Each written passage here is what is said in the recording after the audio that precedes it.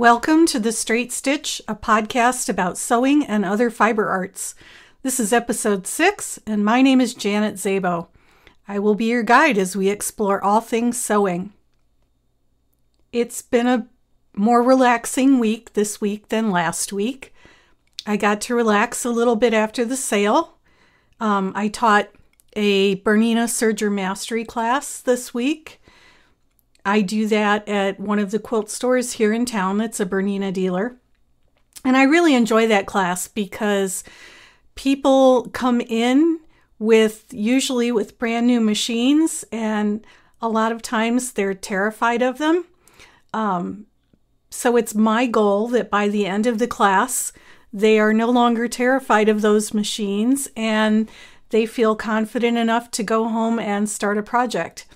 So one of my students in this week's class said that she was going to go home and make 24 pairs of flannel pajama pants for her family for Christmas. So I thought that was a pretty cool idea. On Wednesday, I hemmed a bridesmaid's dress for a friend of mine from church. She's going to be in a wedding in 2 weeks and needed to have her dress shortened by about 2.5 inches. So I did that for her. It was a bridesmaid's dress made from dark green stretch velvet. It has a skirt that overlaps in the front. So the best way to describe it is that the skirt is kind of a rectangle shape, sewn at the waistband and overlapped. And after looking at it, I realized that the construction was fairly simple. The stretch green velvet skirt and the polyester lining fabric were sewn into a tube.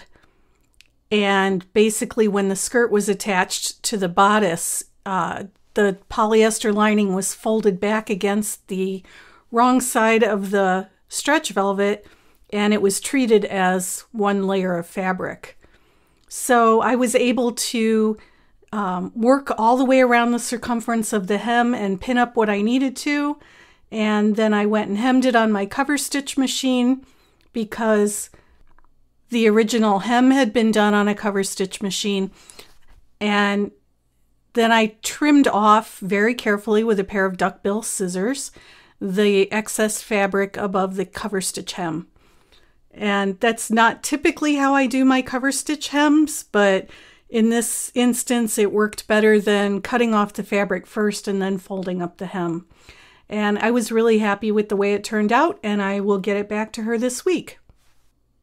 I'm really sorry about my voice. I think my allergies are acting up this week. So I will try to keep the coughing and the throat clearing to a minimum.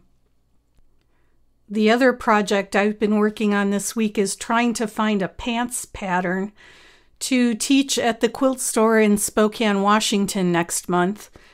I had several people who were in my t-shirt class in August at that same store ask if I would come back and teach a pants class. I've taught the J. Lee Renee pants here in Kalispell. I've taught that class twice, and it's gone very well both times. The Renee pants are a cigarette style pant, and so they're very tight down to the ankle. And just knowing the students who are probably going to be in the class in Spokane, I didn't think that that was going to be the kind of pants that they wanted to make. So I've been looking for something with a little less fitted leg to it. And I also had a request from one of the students not to have pants that had a waistband with just a big chunk of elastic and a gathered waist, because she didn't think that those were particularly flattering on her. I agree. I really like the waistband on the J. Lee Renee pants. It's a flat waistband that has elastic inside that's turned over and stitched down. But again, those pants have very tight legs. So I was looking for something sort of like the Renee pants, but with a wider leg. Someone suggested the Eleanor pants or Eleanor pants. I don't know how that's pronounced. I'm not French. and I'm really sorry if I'm butchering it. Those are also a J-Lee pattern. So I did buy that pattern. I had some black stretch cotton poplin that I had gotten at Joann Fabrics on clearance, and I made those pants this week too, but I realized that they were not going to work very well for this class. When I'm choosing projects for a class, I have to take into account how much time we have, the skill level of the students, the machines that we have room to use. There's a whole laundry list of things that I have to think about, and not every pattern is going to be suitable for every class that I want to teach. So the problem that I ran into with the Eleanor pants was that they have several components to them. So there's a back yoke, front pockets, and a lot of top stitching. Every time a piece is added or a seam is sewn, there are instructions to do 2 parallel rows of top stitching. So not only does the construction of these pants require a serger, it also requires a sewing machine. And the store where I'm going to be teaching has a very tiny classroom space. I know that we probably won't have room for all the students and for each of them to have a serger and a sewing machine, or even for us to have just a couple of sewing machines in there for all the students to use. So that eliminated that pattern. I turned to a Palmer Pletch Butterick pattern, which if you know anything about Palmer Pletch, they release patterns in books that deal with tissue fitting.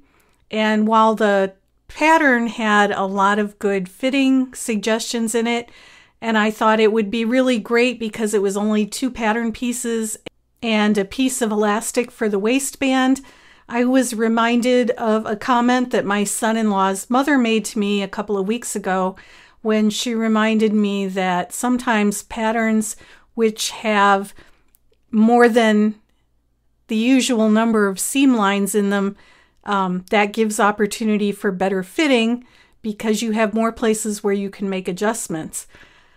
I cut out the Butterick pattern anyway and made up a quick muslin for myself, and I realized that that pattern wasn't going to work for precisely that reason. There is one seam at the inseam. There's a crotch seam and an inseam, and that's it. There is no side seam, and when I got my muslin on, I realized that, as with many pants patterns, the hips are enormous on me. So I figured if I was going to have problems fitting those pants to myself, I didn't want to try to have to help students fit those pants to themselves. And tissue fitting is probably my least favorite way to fit garments anyway, so I eliminated that pattern. I went back to a New Look pattern. It's New Look 6689, and I actually it's a top and a pair of yoga pants. And I actually made the top last year. It was a knot top with a knot at the waistband. And while I had cut out the pants pattern, I had never put the pants together. So I got out that pattern and I got out some black ponte. I usually have black ponte in my stash because it's so useful. Unfortunately, I didn't have enough black ponte to make these pants. I had enough for the pants. I didn't have enough to make the waistband. And the waistband is rather important. So I put the black ponte back in the stash and dug a little further and pulled out a length of fabric that I picked up, I think at the Walmart in Missoula, because my friend Robin was with me when I bought this. It's a fabric that has two faces to it. So the outside feels kind of like ponte, almost like a scuba fabric, but the inside of the fabric is a microfleece. And if I could figure out who manufactures this and I could buy a bolt of it, I'd be very tempted. I got a 3-yard chunk at Walmart off the remnant rack and brought that home intending to do something just like yoga pants with it. and I decided that it would be the perfect fabric for this pattern. So I cut the pattern out after I spent 20 minutes or so comparing the rise to the J. Lee Renee pants because those fit me really, really well. I have a lot of distance between my natural waist and my crotch. I love high-rise pants because I want them up near my natural waist. I was miserable when all that was being offered in the stores was low-rise jeans because it felt like they were going to fall off of me. And comparing patterns is actually something that I do fairly frequently. I will take my tried and true patterns and I will compare them to something that I'm planning to cut out. And that helps me to see right away if I need to make any alterations. So I could tell by looking at the New Look pattern compared to the J. Lee Renee pants that the rise was going to be plenty long once the waistband was attached. So I forged ahead and cut them out, serged them together. It took less than an hour to put the pants together, and all that's left now to do is hem them. They fit me perfectly. I might, on the next pair that I think I will make out of Ponte, drop the front rise by about 1/2 inch, but otherwise they fit great. And I will probably be making more pairs of them, especially if I can find this double-sided fabric again. And I think that's the pattern that I'm going to use for the pants class in Spokane. It'll be easy for students to find Ponte fabric. Joann Fabrics carries it. Hobby Lobby carries it. It's quick and they're quick and easy to make, and they can be done entirely on the serger, except for the hem. So that'll be a great choice for that class. I still have a couple of samples to make up for a cover stitch class that I'm teaching next month, and I will hopefully get some time to work on those in the next week or so. Today, I want to talk about sergers. Right now, sergers are my favorite sewing machine. I lump everything under one heading, so sewing machine, serger, cover stitch. Right now, my sergers are my favorite machines, so I thought it would be good to do a whole episode about sergers. I used to be terrified of sergers. I'm thinking back to about 10 years ago before I got my first serger, and I thought, I'm never going to be able to learn how to thread this thing. I have enough trouble with sewing machines. What am I going to do with a serger? But then I wanted to start making my own clothing, and it seemed like a serger was going to become a necessary part of my arsenal of tools. So I did some research and looked at my budget, and I settled on the Juki 654 DE as my very first serger. That is a 4-thread serger. It was about $300 when I bought it 10 years ago, and for the first 8 years that I used it, it did everything that I needed it to do and then some. I have since upgraded to a Bernina L860, and that machine, when I purchased it, had a list price of about $6,000. That was a special treat to myself. But I still have the Juki, and I still take the Juki to classes with me. It is a fine little machine. I would highly recommend it. You don't need to spend a whole lot of money to get started. And in between there, I also purchased a Juki industrial serger. It's an MO816, and it's a 5-thread serger. It's rather a beast, but I use it when I make canvas grocery bags, and it does a great job. So let's talk a little bit about the history of sergers and how they differ from sewing machines. A man named Joseph Marrow is credited with patenting the first overlock machine in 1889. And you will often hear modern overlockers, even still today, referred to as Marrow machines. It's a name that has kind of stuck generically. Interestingly, oh, look at this. Wilcox and Gibbs, the sewing machine company, and the Marrow Machine Company were engaged in a lawsuit in 1905, and the Marrow Machine Company was awarded ownership and rights to the early mechanical development of the overlock machine. So there was some of that going on in the overlock world as well as in the sewing machine world. Overlock machines remained mostly industrial until the mid-60s, and apparently, according to a baby lock history website, and I'll put links to all of these so that you can go and read them for yourselves, but apparently, according to baby lock history, two Japanese engineers in the mid-60s went to their bosses and said, "We think that we've come up with the plans for a small version of the industrial machine that could be marketed to the domestic sewing machine market." And they called it the name Baby Lock because it was a baby version of the larger machines, and lock for overlock. So that's how Baby Lock came to be known as a brand. Baby Lock has since been a pioneer in the overlock machine industry. They came up with, in 1997, the very first air threading machine.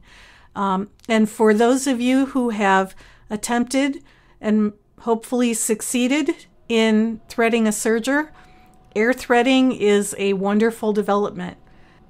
Manually threading a serger means you have to follow a particular threading path and use a pair of tweezers and sometimes stand on your head and stick your tongue out, and the threads have to be threaded in a particular order. With the air threading machines, there's a little vacuum system that actually sucks the thread in and threads the machine for you, and you can thread the threads in any order you want. I teach a serger class that I call Serger 101, and it's for people who have a serger and are afraid to use it, have a serger and have never used it. I get a lot of people in those classes who have pulled a serger out of the closet after 20 years, or bring a serger to class that they picked up at a yard sale for $10, or bring a serger to class that they inherited from a cousin or a grandmother. I have seen everything from the earliest popular domestic sergers, the 1980s versions, the Burnett machines, everything all the way up to a lot of the more modern machines and even the newer air threaders. It's fascinating to me to be able to trace the development of the features that you find on modern sergers. So if you look at some of the early Burnett machines, they were only 3 threads. And we'll talk about threading here in a minute. The earliest Burnett machines were only 3-thread machines.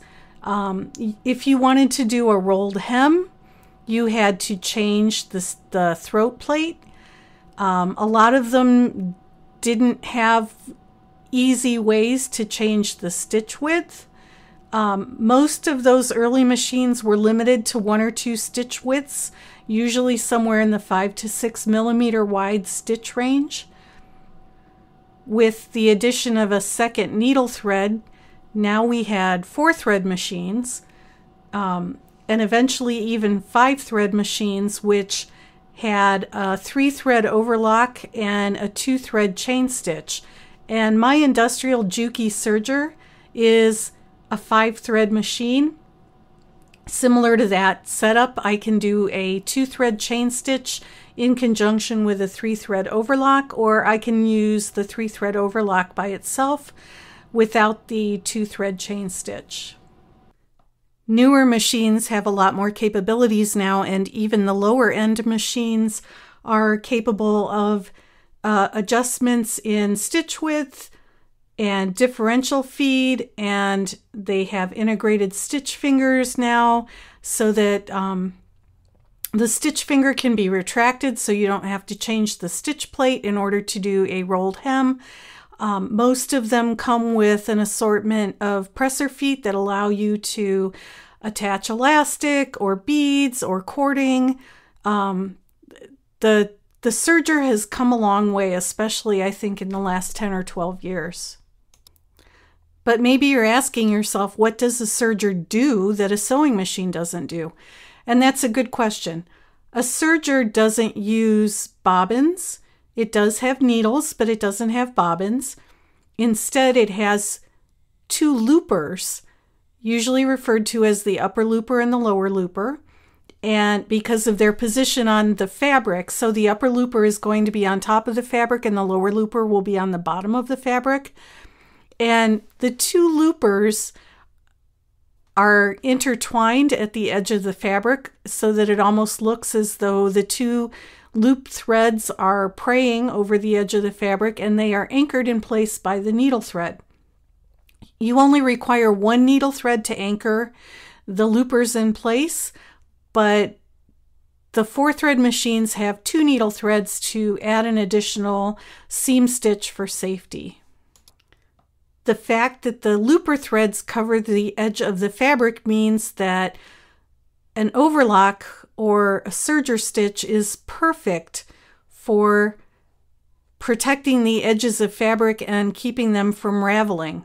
So if you have a linen fabric or a tweed or something that has a tendency to unravel because the weave is loose, using a serger either to construct the garment or whatever you're making, or to finish the edge of the fabric before you sew it on a sewing machine means that those threads are less likely to unravel. Depending on whether you have one needle in or two, and depending on whether if you're only using one needle, if you have it in the left or right needle position, you can get different widths of stitches along the edge of the fabric. You can get what's called a 3-thread wide stitch with the needle in the left-hand position, or a 3-thread narrow stitch with the needle in the right-hand position. One of the things that tends to confuse people who are using sergers is the fact that there are twice as many threads to deal with. So on a sewing machine, you have an upper thread and a bobbin thread, and if the tension is off, it can be frustrating to try and figure out whether you need to adjust the top tension or the bobbin tension. On a serger, you have 4 threads, and so not only do you need to figure out what the needle threads are doing, you have to figure out what the looper threads are doing as well. And that can tend to throw people. I will tell you that on my industrial serger, there are no numbers on my tension dials. So once I have them set, I rarely monkey around with them because I don't want to have to try and figure out where they were supposed to be set again. All of the new sergers for a long time have had number markings on the tension dials. Something that I thought was brilliant was someone came up with the idea of color coding the thread paths. So on a lot of machines, you will see that one of the loopers is blue, one of the other looper is red, one of the needle threads is green, and one of the needle threads is yellow. And that doesn't mean that those are the colors of threads you have to use. That just means that those are the color codes for the threading path to help you thread the machine. All sergers have a knife blade or a pair of knife blades, and the knife blade is what cuts off part of the fabric to create a smooth edge for the loopers to wrap around. There are stitches that require the knife. There are stitches that it's better to disengage the knife. Those are some of the advanced techniques that you would do with sergers. But in most cases, you will be using the knife when you're serging. Another feature that came along fairly early in the development of the serger was differential feed. So unlike a sewing machine, which has one set of feed dogs, a serger has 2 sets of feed dogs. There's a back set of feed dogs and a front set of feed dogs. The back set of feed dogs are not adjustable. They move at the same rate no matter what you're doing. The front set of feed dogs is adjustable, and it's adjustable by changing the differential setting. And the differential setting is usually set for regular serging at neutral or sometimes one. But let's say you wanted to stretch out the edge of what you were serging. So if you've ever seen lettuce edges on little kids' items or sometimes ladies' t-shirts, the lettuce edge is a serger, a decorative serger technique, and that is achieved by setting the differential lower than normal so that the front set of feed dogs moves more slowly than the back set of feed dogs.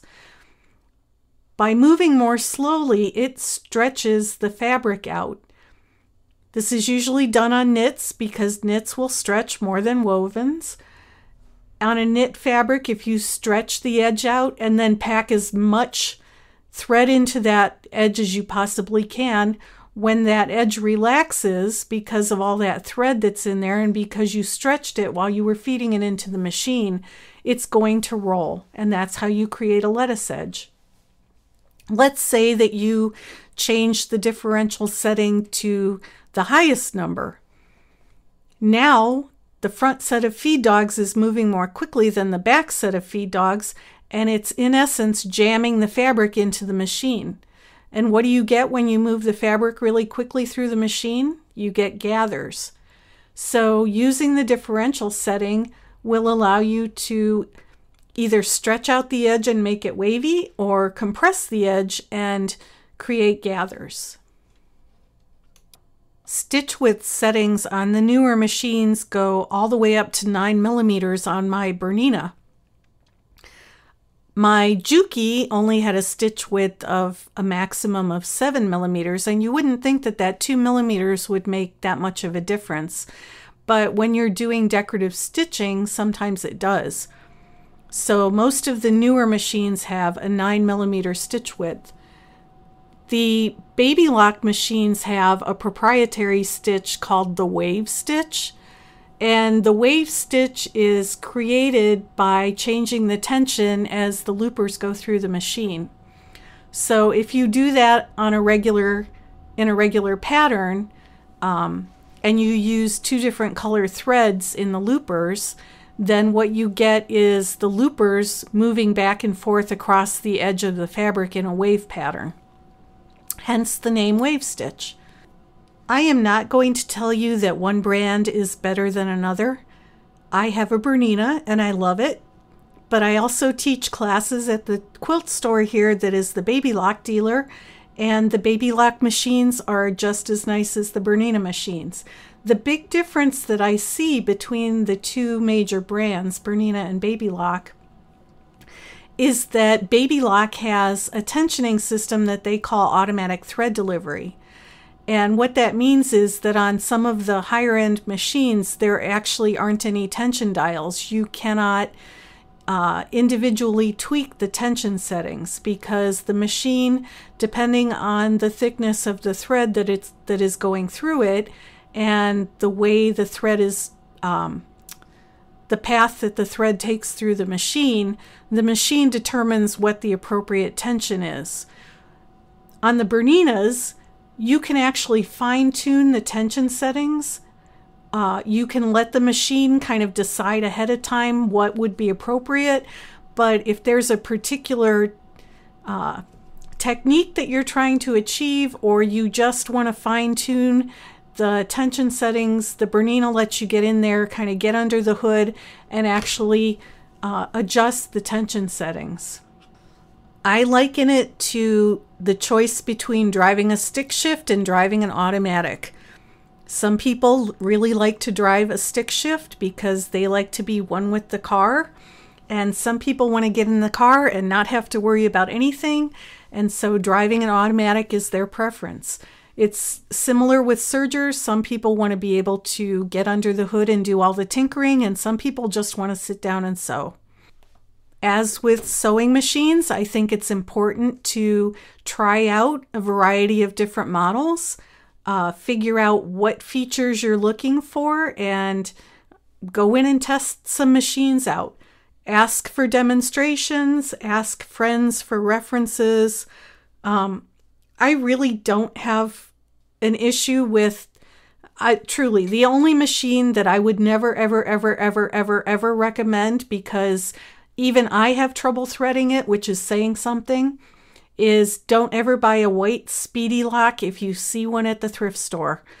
I made the mistake of picking one up for a friend of mine, and she finally gave up in frustration because she couldn't thread it, so she gave it back to me, and I got it threaded, but it took me a long time, and I would never pass that machine on to anyone. So there are machines out there that will cause you to gnash your teeth and scream and yell in frustration. Just avoid that white Speedy Lock if you ever see one. I had a student show up at a class a couple of weeks ago with a Brother 925, I think was the model number. And it was a joy to sew on. It was probably the easiest serger I've ever had to thread. It was clear, the threading paths were clear, the threading paths were easy to get to. You didn't have to contort yourself into a pretzel to figure out where the thread was supposed to go next. So there are some good low-end, inexpensive machines out there. If you're just learning how to serge, or you wonder if this is the right machine for you, try out one of the low-end machines. I do want to mention that nowadays you might see what's called a combo machine. There are machines that are both overlock machines and cover stitch machines. And cover stitch machines are a bit beyond the scope of this episode, but I will tell you that they are a specialty machine that is relatively new to the domestic market, probably in the last 10 or 15 years. And they are used specifically for hemming knit fabrics, hemming knit garments. They are also used in decorative ways. And when I do an episode on my cover stitch machine, I will talk about the different ways that cover stitch machines can be used in the home sewing studio. A lot of people can only afford to buy one machine, and so they look at a combo machine as the solution to their situation, and there's nothing wrong with that. The Bernina L890, the model that's just above the one that I have, is a combo machine. Combo machines have gotten kind of a bad rap in the past because it can be difficult to switch from overlocking to cover stitch. On the Bernina, it does take a little fussing. You have to move the needles over and change some of the accessories, but it can be done. So if you only want one machine, you might look at a combo machine. If you know that you don't want a combo machine, or you don't want to tie up your serger to do cover stitching, you probably should consider two separate machines. I have a serger, and then I also have a Janome cover stitch. Sometimes sewists are so busy looking at the features of sergers that will allow them to construct garments that they forget that sergers also have a lot of decorative stitch possibilities. That's one of the techniques that I've had a lot of fun exploring on my Bernina L860. There are a lot of decorative threads out there. Most home sewists, quilters, will be familiar with the thread weight system of classifying threads. So a lot of quilters will use 50 weight thread for piecing. They might use a 40 weight thread for quilting. The lower the number in the thread weight system, the thicker the thread. So a 12 weight thread is going to be much, much thicker than a 100 weight thread. It's kind of counterintuitive, but once you start to think in those terms, you get oriented pretty quickly. So sergers love 12 weight thread. And I'm a Wonderfill educator, so I love Wonderfill threads. They're a Canadian company. They have 36 different thread lines. They've got a variety of 12 weight threads, everything from one called Spaghetti, which is 100% cotton, all the way up to one called Glamour, which is a rayon metallic 12 weight thread. And you can do all sorts of fun decorative stitches with your serger using those threads in the loopers and sometimes in the needles. One of my favorite techniques is to use a 2 or 3 thread flat lock stitch. And a flat lock stitch opens, it looks like a regular serger stitch when you're doing it, but then you pull the fabric gently and the threads lie flat on the surface of the fabric. That's why it's called a flat lock stitch. And when you do that with a decorative thread in the needle, you can then weave a 1/4 inch satin ribbon through the needle threads and get some really, really interesting decorative effects. The students at the store where I teach the Bernina classes, I've got a group of students there who really like to push the envelope, and they will suck up anything that I want to teach them. So we have done classes on the different kinds of presser feet. We have done classes on inserting zippers with the piping foot, which is a really slick technique. We're going to be doing a decorative cover stitch class using the cover stitch capabilities of their sergers. Anything that they find that they want to learn, I will try to teach them. And so I've been having great fun learning the different techniques on my serger and trying out different patterns. I'd say that these days I spend more time with my serger than I do with my sewing machine, just because I am having so much fun with it. In terms of maintenance, what sergers need most is to be vacuumed or have all of the lint that they create brushed out of them. I like the little vacuum attachments that can get into the little teeny tiny crevices. My husband bought me a Milwaukee portable vacuum cleaner because he had one and I saw his and wanted it. So he bought me my own, and that's what I use to clean out my serger. It requires periodic oiling, and you don't ever want to lick a thread and then put it through the air threading tubes, because that's just asking for trouble. That's asking for moisture to build up in those threading tubes and bacteria to grow in there, and that's just gross. You don't want any of that. So you don't ever want to lick the thread and then run it through the threading tubes. Usually machines come with some kind of a really fine wire for cleaning out the threading tubes if they happen to get some lint in them. But that's really the basic maintenance that you need to do on your serger. Just keep it clean. I tell my students, if I ever see them sewing with pins around their sergers, they're going to get a lecture from me, because pins and sergers do not mix. It's bad enough when people run over pins with their sewing machines. You run the risk of throwing your machine out of time. If you do that, if you hit a pin with your sewing machine, if you hit a pin with your serger, you're probably going to nick the knife, and then your knife isn't going to work properly and you're going to be sad.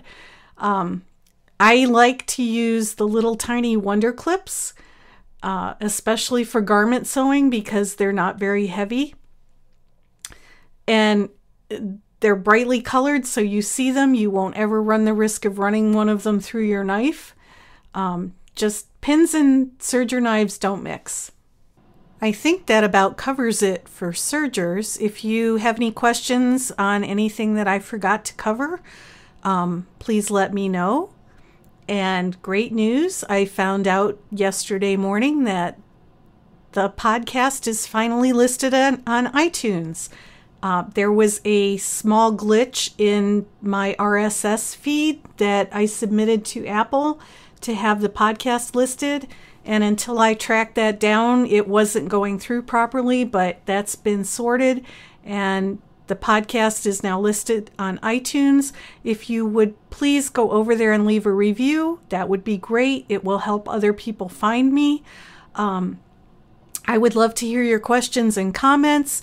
You can also go to the episode page, which is at thestraightstitchpodcast.com, or you can go to my website, which is janetzabo.com, and either of those addresses will get you to the podcast. They'll also get you to my blog, where I write 2 or 3 times a week about what's happening here in Montana. Not always related to sewing. Sometimes it's related to other things.